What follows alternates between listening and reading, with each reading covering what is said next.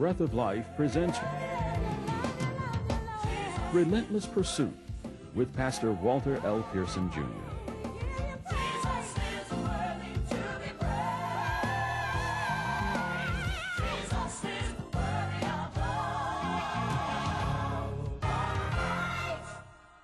The book of Revelation, chapter 3.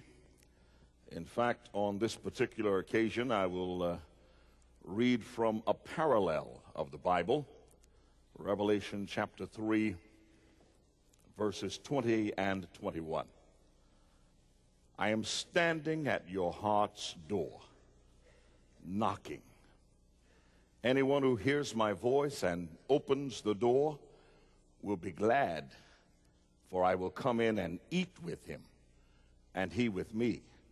He who overcomes will receive the right to sit with me on my throne, just as I overcame and sat down with my Father on his throne. I've entitled our study for this occasion, House Calls. Would you pray with me? Father in heaven, we are grateful once again for the opportunity to open the Word. There are some who don't have this privilege, and they long for it. But today, because it is ours, we are grateful. Our hearts are glad, and we dare not sit in silence when the power of the Holy Spirit moves through this place. I only ask, Father, in public what I have asked in private, that all that I have and all that I am may be converted to thy use. And I pray that we shall hear on this day a word from the Lord. This is our prayer in Jesus' name. Amen. I was shocked when I really thought about it. I'm sure everybody has read this text before, and somehow we reduce the Bible. We bring it down to our own size. But the Bible says that Jesus, in fact, Jesus declares of himself, I stand at the door of your heart, and I stand here knocking. The scholars make it clear that this is not the door of proffered opportunity. This is not the door of salvation. Man does not have the power over those doors. But there is a door that God will not control, and that's the door of my heart. When you think about it, as the Creator, he could knock down the door. He could force his way into your life.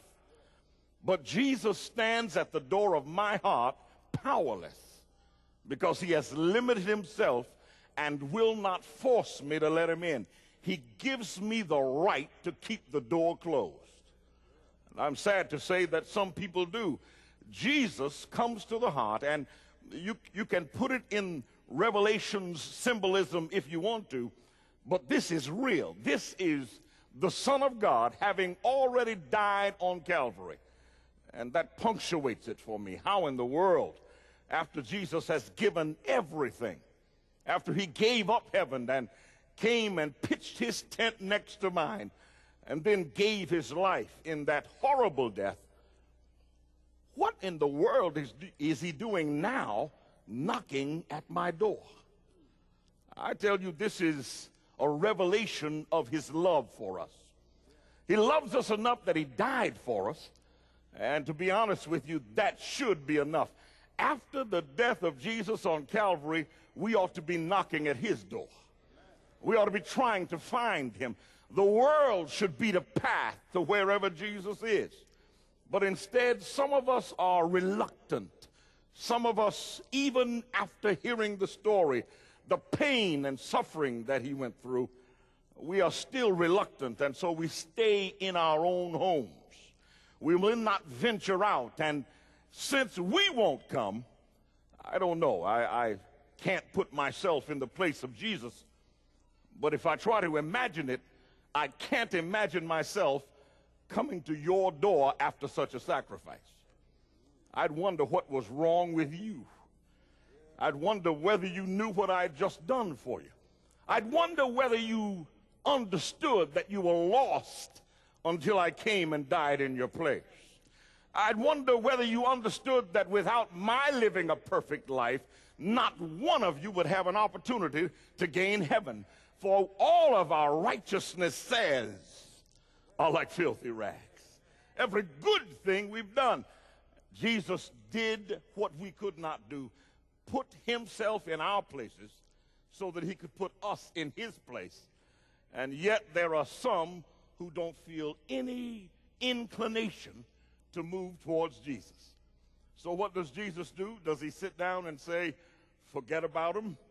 I don't know about you. I think it would be appropriate if Jesus said, that's it. If that's not enough, I can't do any more. I think everyone would say, that's justified. But love doesn't make sense in a normal fashion. Love never stops giving. Love never stops reaching. And until we really understand what the love of Jesus is like, we cannot comprehend it all. But I tell you this, if Jesus did all he did and then comes to my door, I get another picture of who Jesus is. I'll tell you that I think I have an insight into what Jesus goes through knocking on doors. I served while I was a student at this very institution. I was what they called then a literature evangelist. Let me break that down. There are people who are listening who will not understand the euphemism. What it means is that you are selling books and periodicals door to door. It's called a cold call. It's the hardest thing a salesman has to do. To knock on a door, never having met the people before, it takes everything in you to be able to do it. Even great salespeople are reluctant to try it. In fact, these days, it almost never happens. Since 9/11, people don't open their doors so quickly. And so most companies have given up on cold calls. There are a few still out there. In fact, I don't want to sound braggadocious, but I think I still have enough left over that I might be able to get in a door or two.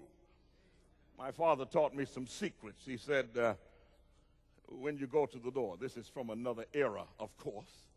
He said, when you go to the door, knock on it and then step back, so that when they come to the door and look through the peephole, they can see all of you. They can see that you don't have a hidden weapon. They can see that you are a regularly formed human being. They can see your smile. They can understand what you're about. They can determine from your body language that you are not harmful. And so when they open the door after you've stepped back, then move as though you're going to come in whether they invite you or not. Believe it or not, in the old days, that used to work. Many a time I had a big, towering figure of a man just open his door because I was coming anyway. I moved like the door wasn't there, and he'd step back and let me in. And when I got in, he'd look surprised that he had done that. It was part of my method. But these days, unless you just want to give yourself up to punishment, unless you love rejection, nobody does cold calls. But here is Jesus doing the thing that makes you most vulnerable to the rejection of those whom you love. He comes and knocks on the door. In fact, I read just last night another version from a scholar who had studied the text, and he says that Jesus not only stands there and knocks, but he will not relent in his knocking. In fact, this writer said, Jesus is willing to let the dew wet his hair. In other words, he's willing to knock until nightfall. He doesn't just knock, he calls your name at your door. And he does it because there is no pride in him that is greater than his love for you. So with his everything exposed, Jesus knocks on doors. And you can listen to this as though it doesn't matter if you want to, but the fact is that every individual under the sound of my voice has had the opportunity to have Jesus knock at your door. He knocks on these worship occasions. He knocks while you're sitting there nonchalantly. He knocks while you're worried about whether your clothes match. He knocks while you are thinking about who's sitting next to you. He knocks while you're not even comprehending the dynamics of worship in God's house. He knocks not because you deserve it. He knocks because he loves you.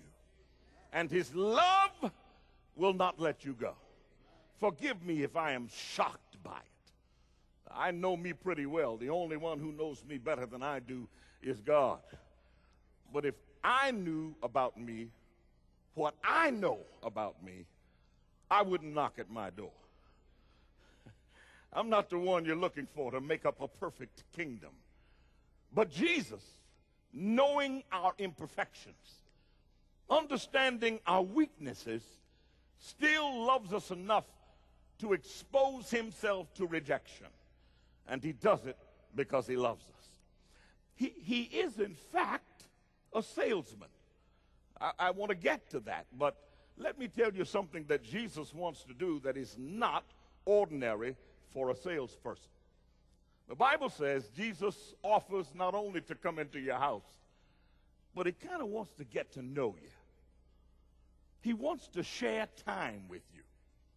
And I'm sure when you think about all the things you'd have to put away if Jesus knocked at the door.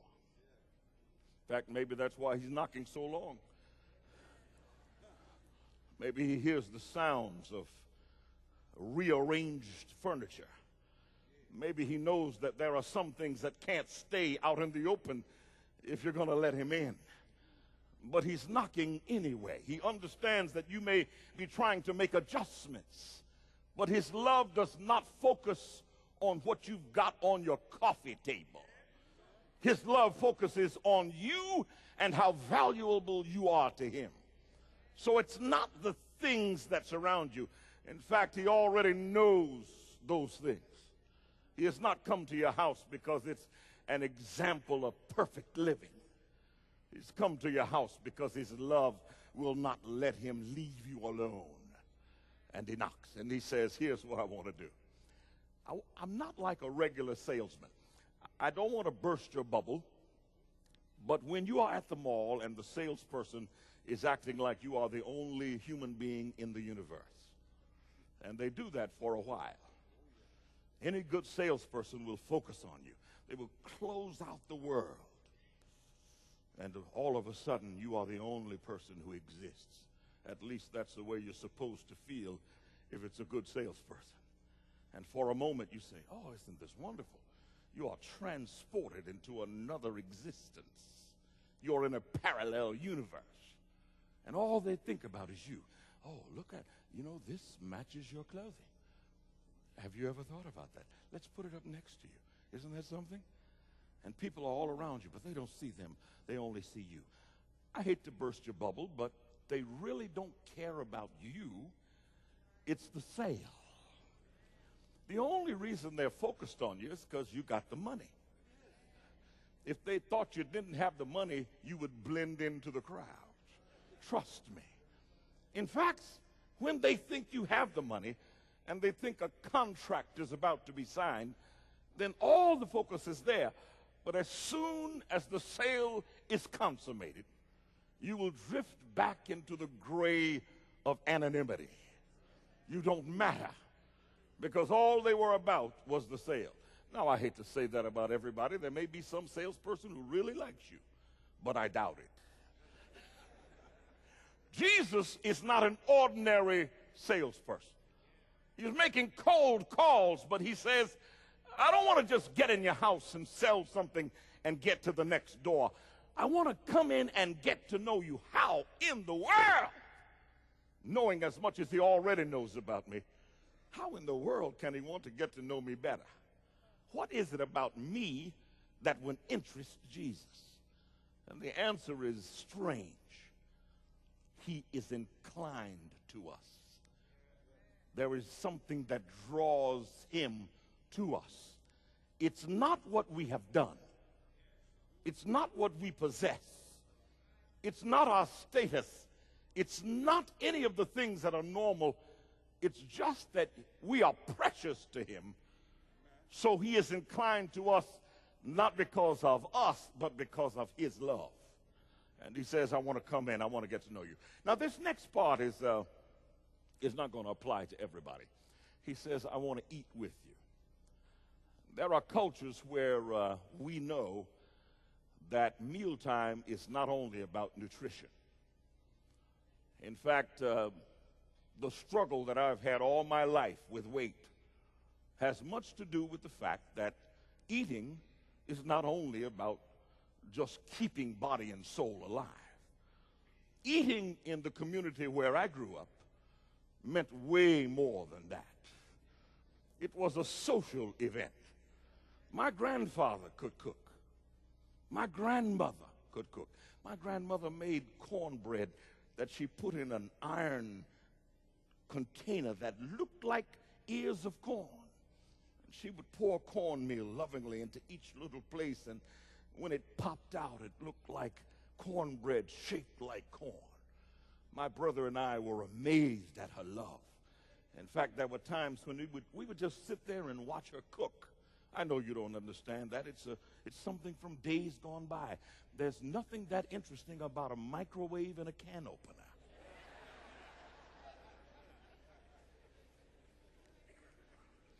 But food processors notwithstanding, I used to watch my father, my mother, my grandfather, my grandmother prepare food with personal touch.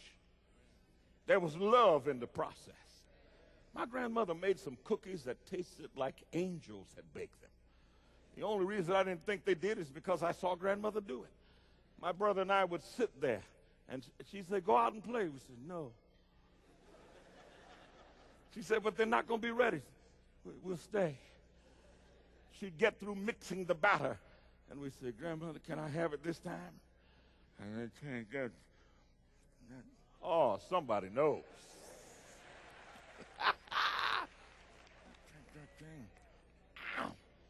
My brother and I would fight over the turns. I said, my turn. Leave me some. Yeah, okay. I'm going to leave you some, all right. We'd watch, and sometimes I'd sit there and watch my mother as I now watch my wife. You know, I hate it when people say that someone is a good cook and they gloss over it. In order to be a good cook, I believe you have to think through the whole process how much you love somebody. Because there's no joy in this. I've seen my wife do that little thing where you hold it like that and put that knife in front of it. And I'm sitting there, Lord, please don't let her cut her fingers off. And what I'm thinking about that is she must really love us to go through this repetitive, boring process. You've got to be thinking not about what you're doing right now. You got to be thinking about the finished product. You got to be imagining what the aroma will be like when all of those things come together. And when a person is a good cook, they know how to love people. You've got to love people to cook well, because only love can drive you to do those things. I've seen them. In fact, a couple of times I've tried. Somehow my love got lost in the process. But cooking means love. And can you imagine that Jesus, in his culture, understands that one of the most intimate things that you can share with a friend is a meal? Now, if you are not part of one of those cultures, just hold on a minute. Go and do something for about 5 or 10 minutes and come back and be with us, because I know some of you have never understood this and never will. The upside for you is that you probably don't struggle with your weight. We who know that there's something more in food than nutrition kind of work with that, because there are times when you eat when you're not hungry. You're not hungry physically, but you're hungry emotionally. You're hungry socially. You want to share something. I have shared food with people. My brother is the one who did it most, because we were always together. We're not far apart in our birth dates, and so we eat things and not have to use words. We'd be eating some sweet potato pie, Oh, I hope you know what it tastes like. If you don't, you can go to your grocery store and find something that reminds you of sweet potato pie. It is not the genuine article, but my brother and I would get some sweet potato pie and sit at the table and look at each other. We just say, And that had a whole paragraph in it. There was connection. My mom would put together beans and rice. Now, I know you think that's poor people's food. So I guess I am still very poor. Because when my wife puts her hand to it, and then let's not even talk about greens. Some of you don't even know what I'm talking about. You think I'm talking about salad. I'm talking about kale and turnips and collards and there are ways that you can intermingle them and put them at the right temperature with just enough moisture. And after a while, they'll begin to drive you out of your mind. They'll seep all the way through the house. In fact, if you go to a place where a cook has been at work, the aroma is not only in the kitchen, it's in the living room drapes. It's in the sofa. It's in the carpet. And when you come in the house, they don't have to say, "Are you hungry?" You may not have been hungry when you came in, but something happens when you get in there. And here's what Jesus is saying. I want to share that phenomenon with you.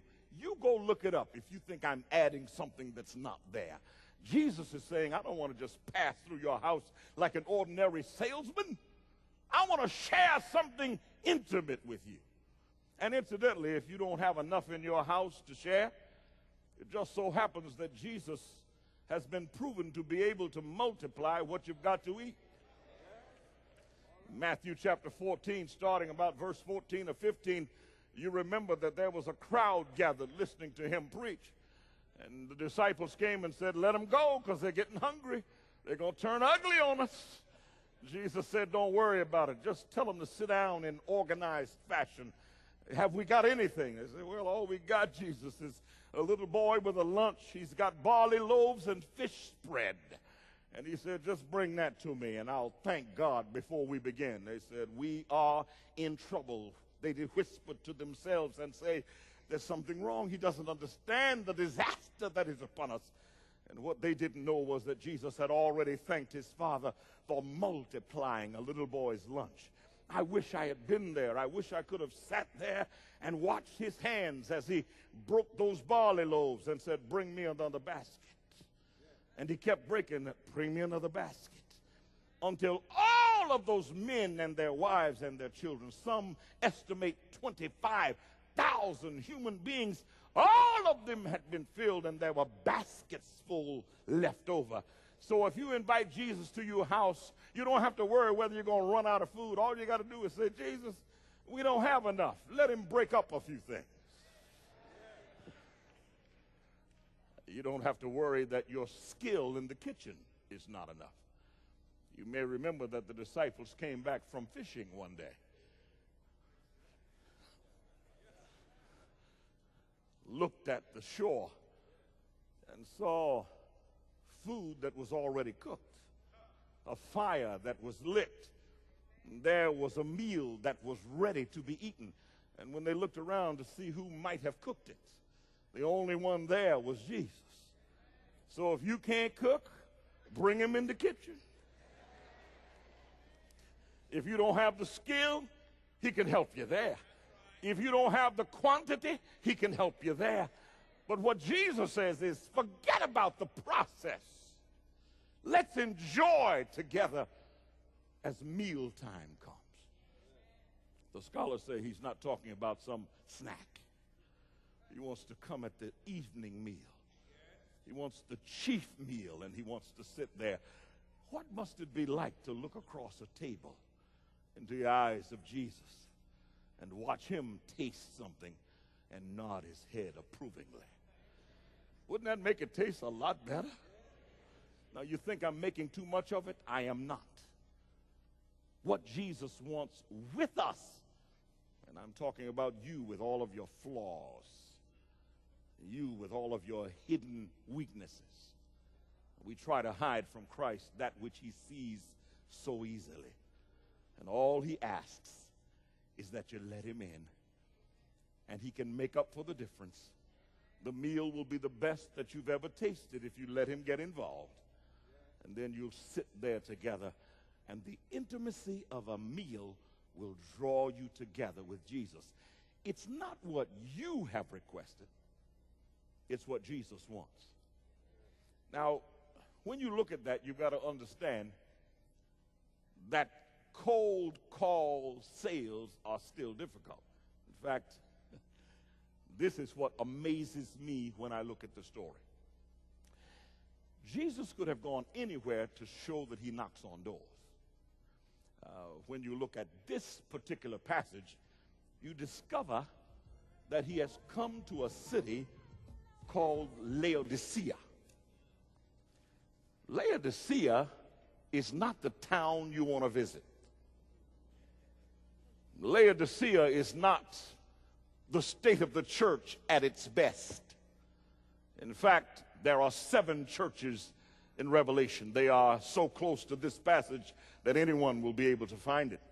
Ephesus, Smyrna, Pergamos, Thyatira, Sardis, Philadelphia, Laodicea. And there are some of these times, because every name of a church represents a time during the history of the church, all the way from the beginning to the very end. And if Jesus wanted to go to the best place with the greatest possibilities, he would not have started knocking on doors in the city of Laodicea. And incidentally, there was in fact a city, a very real city named Laodicea. One of the things that it was known for was its eye salve. I'll come back to that. It was a place where its main product was black wool. You know, I want to talk about that for a minute, but I will pass it by. When anything black pops up, I want to get in there and connect with it, but I got to move, so here I go. You just remember what I might have said. In Laodicea, they believed that there was a vast wall and a marble theater. In fact, it was probably built on 7 hills like Rome was. It was a significant city, but it was not known for being a great time in history. Laodiceans had one attribute that made Jesus have a hard time dealing with them. Jesus said to Laodicea, "You are lukewarm." I don't know about you. I grew up in a house that did not have full medical coverage. I'm giving you a minute to catch me. You know, there are houses now where you don't have to worry. You've got all kinds of coverage, and if something happens, you just dial a number or you rush somebody off to an emergency room. Your HMO or whoever it is will make sure that you are taken care of. We were under the grace plan. I remember when my brother and I would get hurt and have diseases, and you would think that somebody would call the hospital, but nobody had enough money to pay the bill. So my mom and dad would come up with remedies. Sometimes I was shocked. Sometimes I prayed, "Lord, help us. This does not seem, even to me, to be an adequate remedy." But if God knows you don't have it, God steps in and makes up for it. And there were a lot of times when my parents' home remedies worked. I got a couple scars that I would not ordinarily have because there was no plastic surgery after the wound. But I'm still alive and I'm still functioning because God was in that process. The fact is that when you are under this coverage with Jesus, and you have to remember that Christ can make up for it, that I'm looking now at families who don't understand that Jesus would come in even to Laodiceans who were lukewarm. There were times when we got sick and my mom knew how to, let me put this in a pretty way, knew how to help us expectorate the poisonous substance. Is that pretty enough? I may have to nudge somebody and tell them what I'm talking about. So she would say, drink this water. No, Mom. She said, that water will take care of the problem. It would be lukewarm water. It makes you sick at the stomach. Jesus says, Laodicea, there's something about you that I don't like. You're not cold. You're not hot. Incidentally, the church of Laodicea is now. So if you want to get angry with me, this is the moment. I am now preaching something that you probably won't like because it is addressed to us. I wish that I were not in the period of Laodicea. I wish I weren't in this time period that's represented by lukewarmness. But I am. I'm a preacher to the church of Laodicea. I'm a member of the Laodicean church. I don't like it, but you can't get out of it. It's not a place you can leave. If I were to move, I'd say, send me to Philadelphia. Philadelphia's church was beautiful. There was nothing at all said that was negative about it. Everything was wrong with Laodicea. Nothing was wrong with Philadelphia. And so if I could move from one church to another, if I could pull myself out of time and put myself somewhere else, I'd put myself in the period of Philadelphia. In fact, if I were Jesus and I wanted to knock on doors, I'd go to Philadelphia and knock on doors. Because if you knock on doors in Philadelphia, you're liable to get a wonderful response. Somebody is liable to come to the door and say, oh, Jesus, why did you knock? What didn't you just let us know when you were coming? We would have had the door open already. Come on in. Come, we'll have a wonderful time together. That's Philadelphia. But Laodicea is not only lukewarm. Incidentally, what it means is that you're not cold, which means that you haven't turned away from religion. And you're not hot. And I wish I had time to talk about hot. I go to preach in places where the folks are hot. And all you got to do is make an announcement and they shout. I pastored a church like that one time. It was sheer joy. I would get up and say, we're going to have prayer meeting this Wednesday night. And they say, yes, hallelujah. I told my wife, I hope they never move us from here. I love this church. These folk are excited. I'd watch them as they were on the way to worship.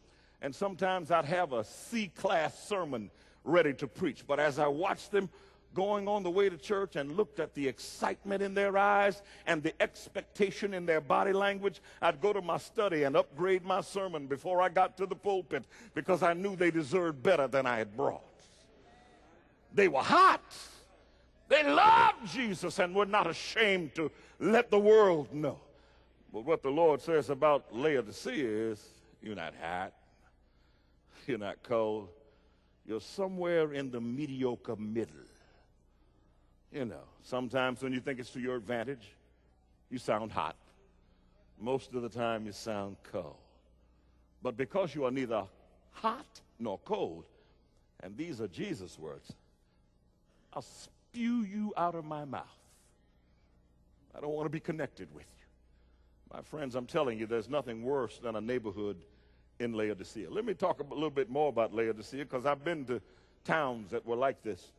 Laodicea was poor, wretched, blind, and naked, but their perception of themselves was the opposite. They thought they were rich and increased with goods and in need of nothing. Can you imagine a worse situation? I met a man one time who had lived in a town, which shall be nameless. And he said, Pastor, if you ever need anything in this city, don't ever ask the people who seem to have anything because they are only facade. I said, what do you mean?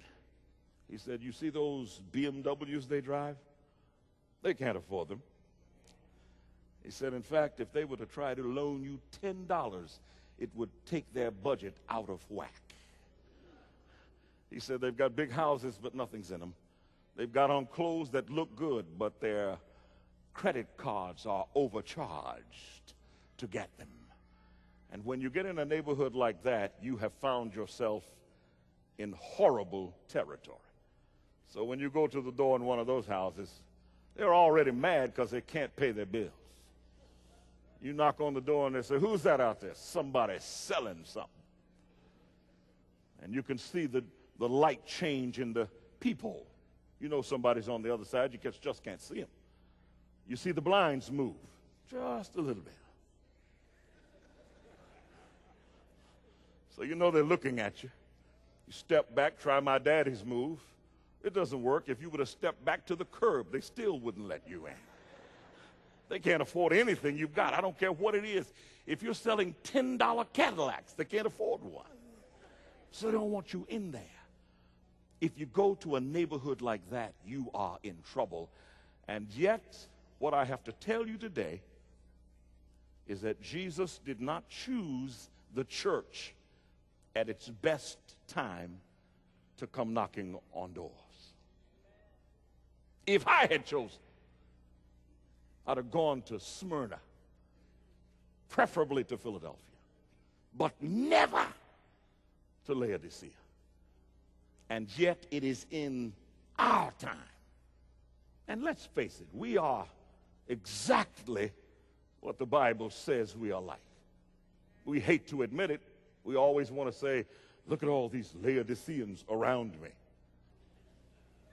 Wouldn't it be great if you had a mirror with you so you could look at another Laodicean? We know that spiritually we are blind. Because if we weren't blind, we'd see ourselves as we are.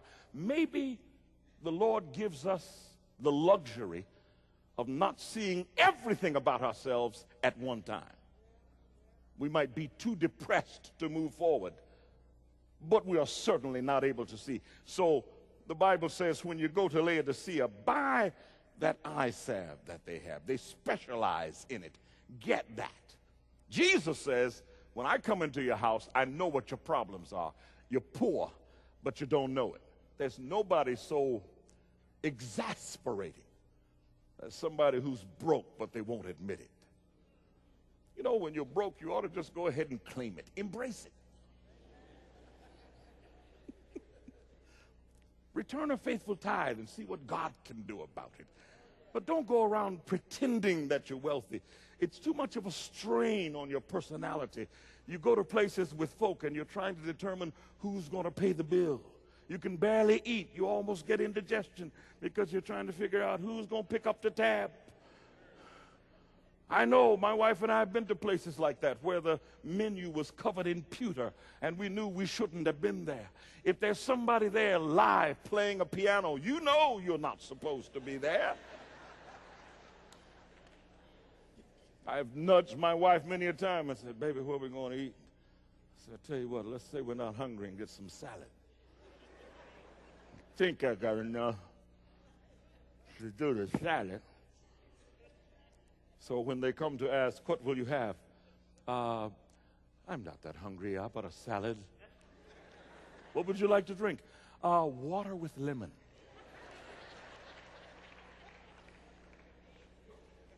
It's a strain to act like something you're not. In fact, I remember one time going out with a couple that was doing quite well, but I didn't know whether they would pay the bill or not, so we got salad and water with lemon, and then we got all the way to the end, and they said, "Oh, I forgot to tell you, we're picking up the tab."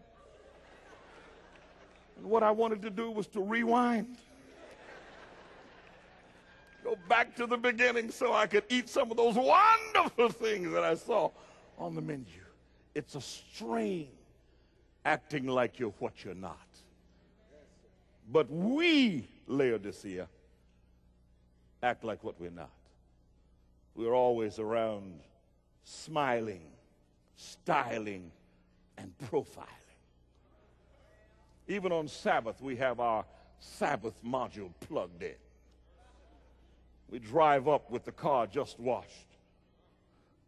We get out of it, and if it's still looking fairly good, we make sure somebody sees us. Open the door a couple of times and slam it again. Say, oh, you got a new car. Oh, just nothing. Something to get from point A to point B.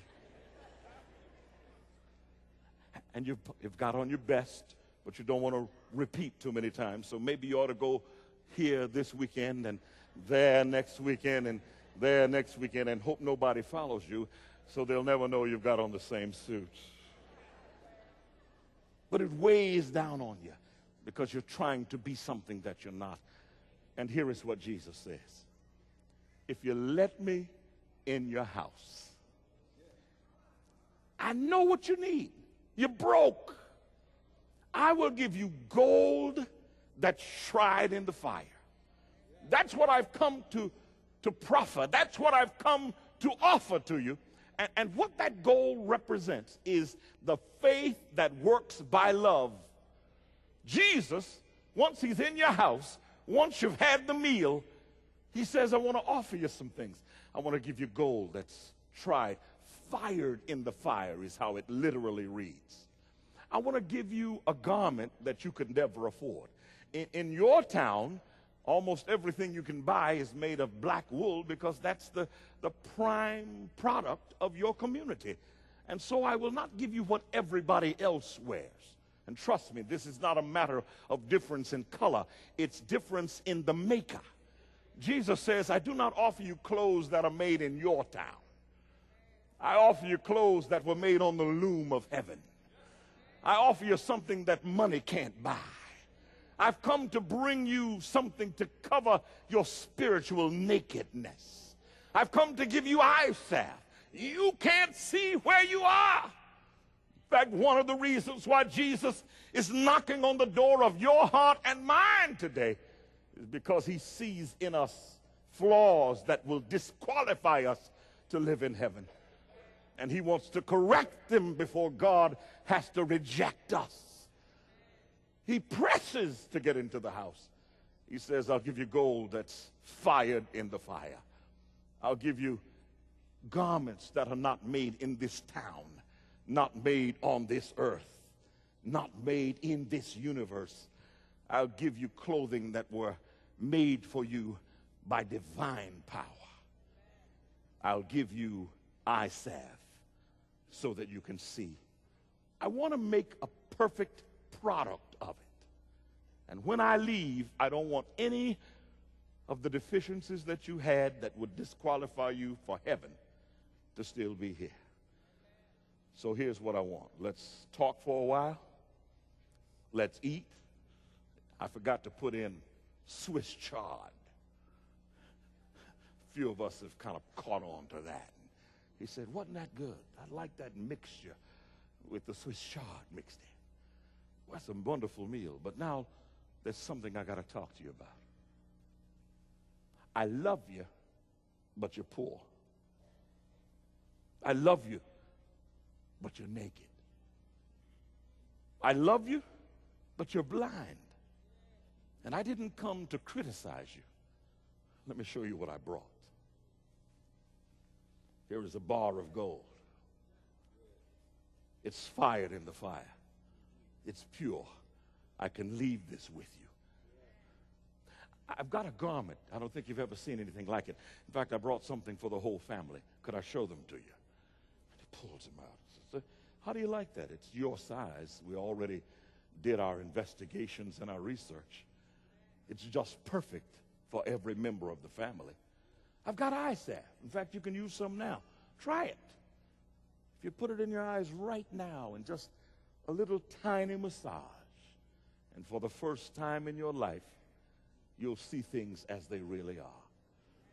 You'll notice that you're naked, but as soon as you do, you can grab the garment that I bought that is just your size.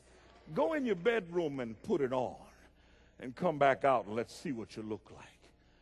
Your whole problem has been that you didn't have anything to make you feel secure, but my gold fired in the fire will take away your poverty. And I have come to bring that for you. So I not only came to know you and let you know I love you. I not only came to be intimate with you with a meal, but I came to solve every spiritual dilemma you have. What I want to say to you today is that while you thought that Christianity was about going out and changing yourself, you thought that some book at Amazon.com would change your outlook on life. I'm not angry with reading self-help books, but nobody can change himself or herself.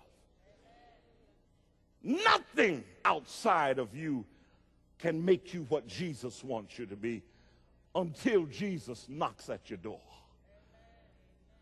And when he knocks, he comes in.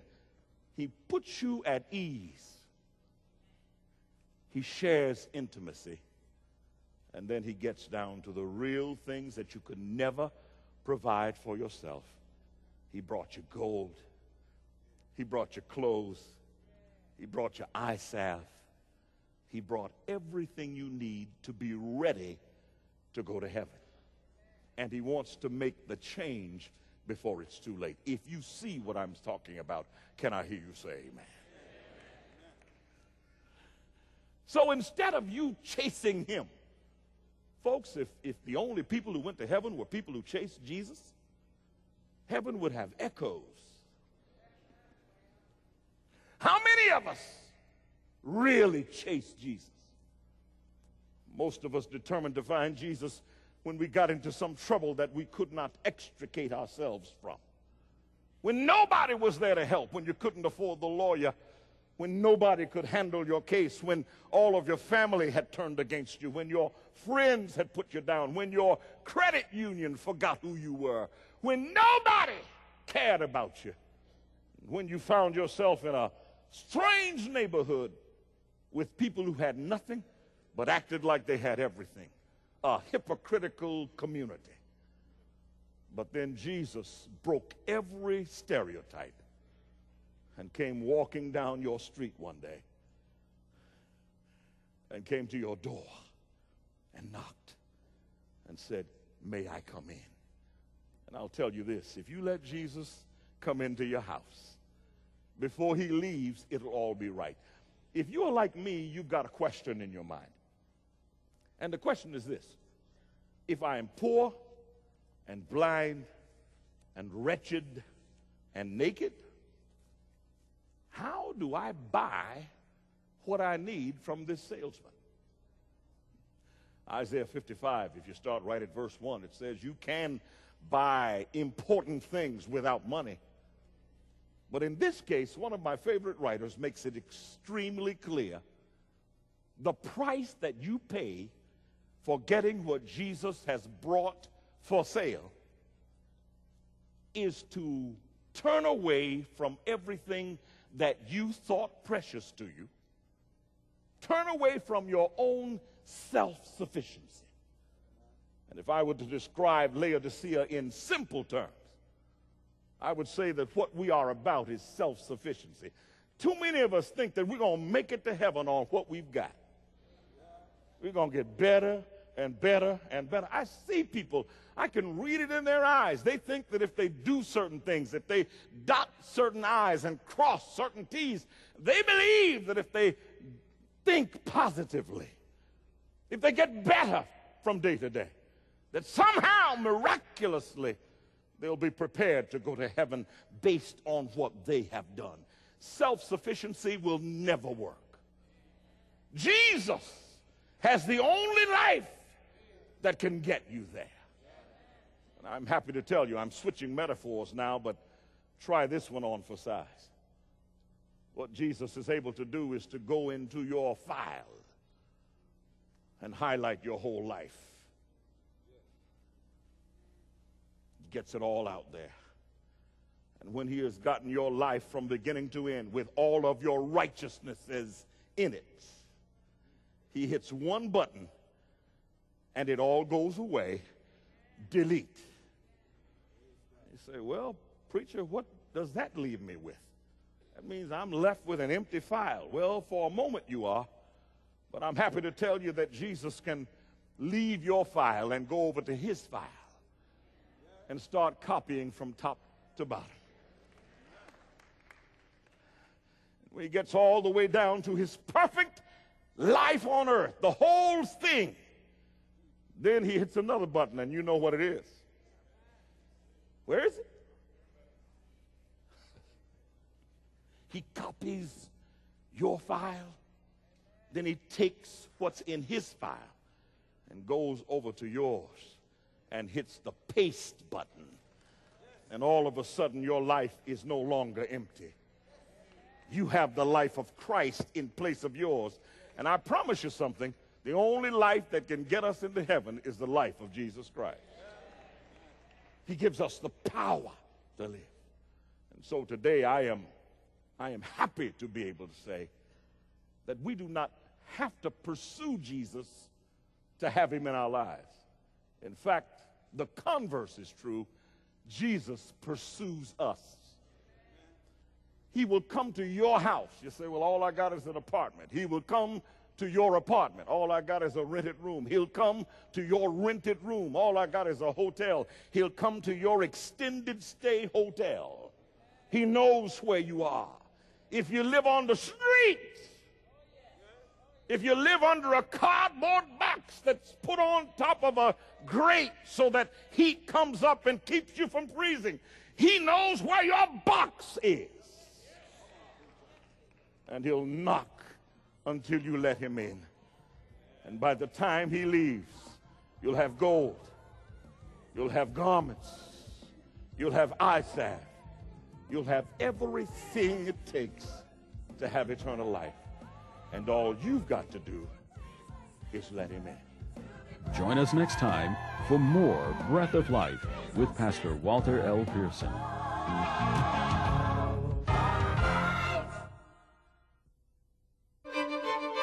Life is full of questions. Sometimes we don't know which way to go or where to turn. We have doubts and fears, and we wonder what it all means. But there are answers, and there is hope waiting for you in God's Word, the Bible. And there's no better way to start exploring the plans He has for you than in the Discover Bible Guides. It's the Breath of Life gift offer this week and your ticket to the heart and soul of God's Word. These easy-to-read and illustrated Bible studies get to what's on God's mind for you quickly and clearly. You'll be enlightened by studies such as, Is God Fair? When Jesus Comes for You, The Secret of Answered Prayer, and Bridge to a Satisfying Life. Just call our toll-free number at 1-877-BOL-OFFER. That's 1-877-265-6333, and ask for your copy of the Discover Bible Guides. Or you may write to Breath of Life, P.O. Box 97192, Washington, D.C. 20077. To order a CD or audio cassette copy of this Breath of Life broadcast, just call our toll-free number, 877-BOL-OFFER. That's 877-265-6333. Or you may write to Breath of Life, P.O. Box 97192, Washington, D.C. 20077. The CD or audio cassette is yours for a gift of $5 or more. If you'd like to purchase a DVD or VHS copy, just let us know. Thank you for watching and supporting Breath of Life.